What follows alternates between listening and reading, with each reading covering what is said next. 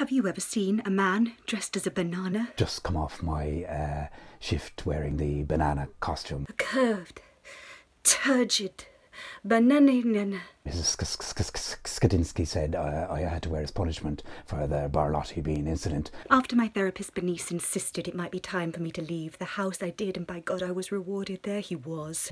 I didn't mind at all, really, showing off my banana costume in public, you know, a bit like displaying my one of 5 a day. In tights I could see every curve, every silhouette, every little detail of his leg hairs like tree trunks that I want to climb. She's a sandwich shop, a picnic. And I was going to go up to him and I was going to peel him. I was going to peel him right there on the floor. Just leave us alone, we're just stacking shelves. And this Scottish man appeared and he just looked at me like...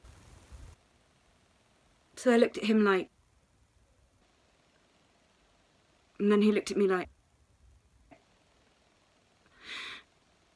And then I left. And Barry's like, see that lassie over there? Who is that? I'm like, I don't know. She knows you.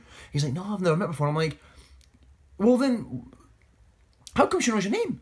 He's like, name badge. I'm like, oh, aye. She comes in every day with her bulging eyes. Banana. She keeps staring at him and it freaks me out. We didn't want people coming out at us, asking us questions other than, where's the butter?